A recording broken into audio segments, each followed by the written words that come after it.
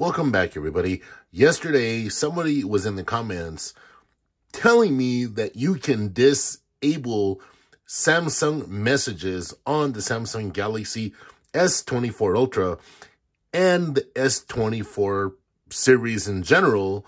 I had a conversation with this individual. This individual did not want to believe me. So here it is. I am making another video and I'm going to show you all what the story is. So I'm going to come over here. And I'm not even using Samsung Message. I'm over here using Google Messages. But anyway, so I'm going to come over here, tap on Samsung, and we're going to come over here, see where it says Messages. I am going to press and hold. See that little circle right there? Tap on that. Now, here we go. Now, you can disable, but you cannot, there is no way to delete or remove the Samsung Messages app. Now, we all know that Samsung Messages is going away. And look, let's just be honest. Samsung really hasn't done anything with that app. They've included a few little things here and there, but they're not doing anything intuitive. They're moving along with all of this artificial intelligence, and all the artificial intelligence is inside of the Google Messages app, and it's everywhere. It's everywhere else on the Samsung device, but it's not it's not in the Samsung. It's not in the Galaxy Messages or the Samsung Messages app. And basically, Samsung is just basically forgetting about it.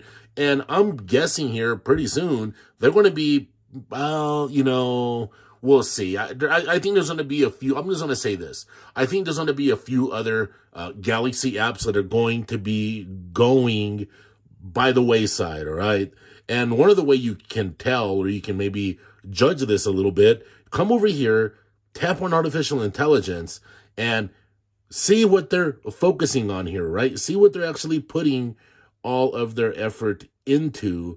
And that's how you can pretty much get a feel for what Samsung has in store in regards to their artificial intelligence when it comes to the future of, Galaxy features and all that. There's been some other people saying a few other things too, and it does look like it a little bit. Samsung is really, they partnered up with Google, of course. They got a few other partnerships as well, but Google has partnered up with Google. Samsung has partnered up with Google a little bit, and it shows in the software. It shows with what's going on.